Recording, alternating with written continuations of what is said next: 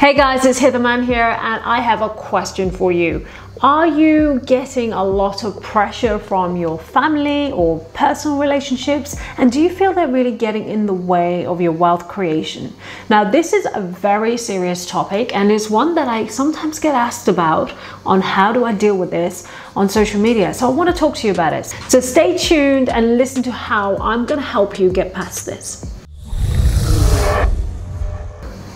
Hey guys, it's Hither Mann here from Fortune Academy. If you've been following my videos before, then you know exactly what I do. I help you retire rich and under 10 years. So if you're new to my YouTube video channel, then please subscribe, please like my video and give it a thumbs up and ring the bell so you have notifications for the next videos like this. Now, this topic is really close to heart because it's a family-based one. It's a story about how family or loved ones or people you feel are close to you don't really support your actions when it comes to going on a new path, such as financial trading. So this is a commonly asked question by people that join on to Fortune Academy's Forex trainings, professional levels in particular, like the intermediate and the advanced levels, when I actually get to meet people face to face. And a problem I often get is if you are living in a strong culture. Now that could be an Asian culture like mine, or it could be a very strong Christian or Jewish, or I've had every background from every world come to me at Fortune Academy, and I'm very honored to have worked with all of you and still have them because it's lifetime education. So we have them for as long as they want to be with me. And my students are amazing. So all my incredible students that are from a very strong cultural background have often relayed the same thing to me, i.e., yeah, I really want to do Forex, but my husband doesn't like it, or my mom, or my dad, or my sisters, or my whole, religious community is against it. It's crazy, the stuff I've heard, and it's a real big factor because if you've got people that are close to you that don't support you, it's going to affect you on a subconscious level. So it's not healthy, and we need to fix this. So how do you do it? Number one, are you an adult? Sounds like a dumb question, but most people don't know what the definition of an adult is. You could be 65 plus and not yet an adult. Now, what defines an adult? An adult is someone that can make their own decisions about anything substantial in life and live out the consequences and take 100% of the responsibility for it. Does that make sense? So you're not asking mom or dad or husband and wife for like, oh, should I do this? And and their approval is everything. Of course, I'm not discouraging you by any means to speak and seek counsel, as they say, to your partner or your family or people you care about. That's important. But if they don't accept what you're doing, who's in charge here? You've got to ask yourself, like, are you the one making the decisions or is it somebody else? Now, the second problem is, if you're using somebody else's money to pay for any type of training or, I don't know, education that you might be doing, then that's the issue as well. Because I always want everybody who comes onto my education platform to be fully independent with their finances. So I want them to pay for their training, not their husband or their wife. I'll give you some examples where it goes horribly wrong. So I had a woman who joined my financial trading last year. Okay, so she was like this strong character, and she came from a very strong Indian background, and her husband was like this 9-to-5, really security kind of 9-to-5, like the most basic of basic jobs. And she was quite a high flyer, so worked in an estate agent and wanted to be like this lavish, fantastic female, independent female, with her own money. She was definitely earning more money than her husband, however, from the looks of it anyhow. And she said, well, I really want to do this. I want to be like you. And she was very nice. She came on her own to a trading workshop. She came across really strong, and I said, I really like you, but what's the problem with the husband? She goes, oh, he doesn't like this stuff. He thinks it's all a scam. He thinks this, that, the other.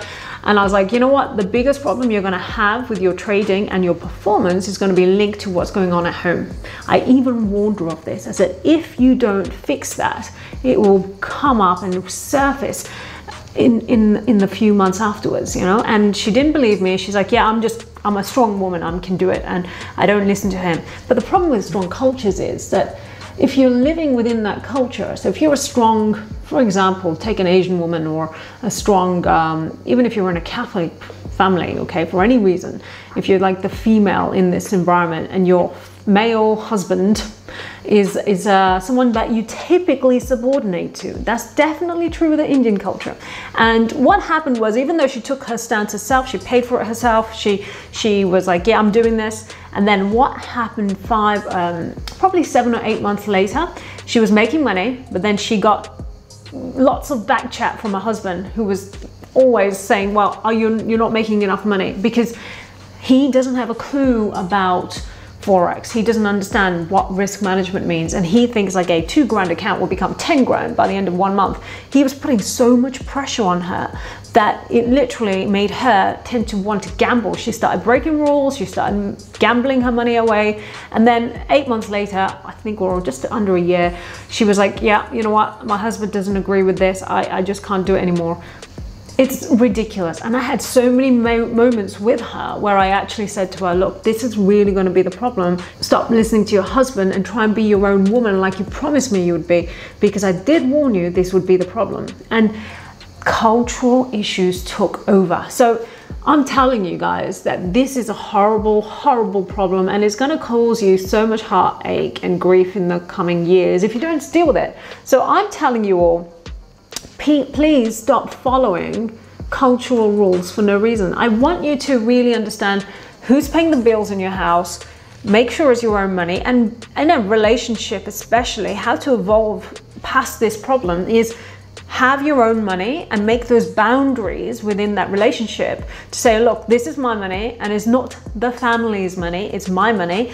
We have some for the family, we have some just for me and just for you, and that's okay, you know, and that is how you should do it. And say, what I do with this money is my choice.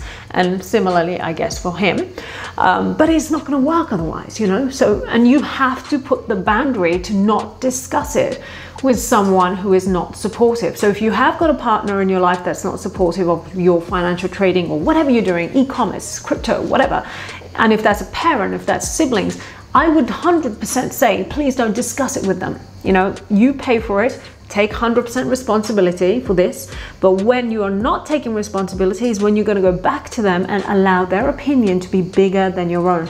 And that is what's happened for a few people in a strong cultural environment.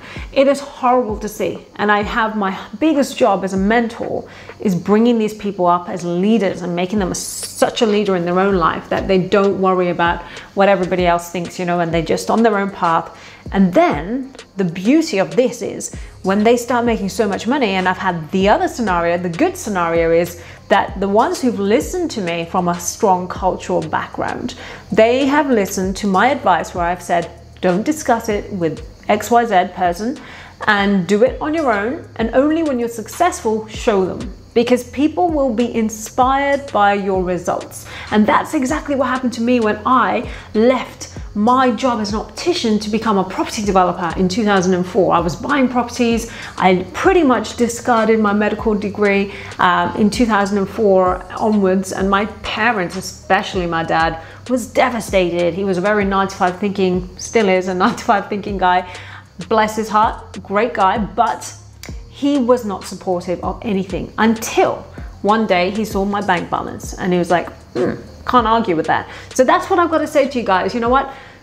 You have to be used to, if you're breaking out of a cultural stronghold or you've got some sort of problem in the family and dynamics that are keeping you back, my advice is very simple. You're gonna have to go it alone for a little while. Now that could be 1 year, 2 years, maybe even 3, depending on how long it takes you to be super wealthy, you know, and I got super wealthy in 3 years. So it doesn't happen overnight. You know, the good thing about Forex is you make money on the first day, but don't start shouting and screaming about it because it may not be enough until you've got consistent records of being profitable, which is why I say give it a year at least. And I would actually say 3 years to show every year you're profitable, not just the first day, first month, first year. I want to see 3 years of profitability, you know, and that's when you can then say, look guys, I'm doing okay. And I will 100% mentor you. So if you're having that problem, work with me on the pinnacle or precision levels when it comes to financial trading, or better still, just come on the Millionaire Mindset program, which is going to be, all of the links are below. So really understand that I help you with this problem. So don't feel like you're alone.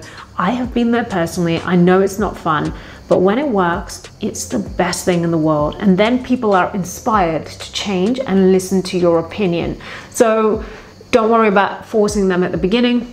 Look to inspire them in the future with your amazing results. So I hope that advice was useful for you guys. I really want to help you guys be more savvy in your financial future and literally just feel limitless. And that's why I have my limitless coaching as well. So thank you guys so much for all your help and all your support on the social media platforms that I'm on. Follow me on all of them if you haven't already. And also, please, please, please subscribe to my video.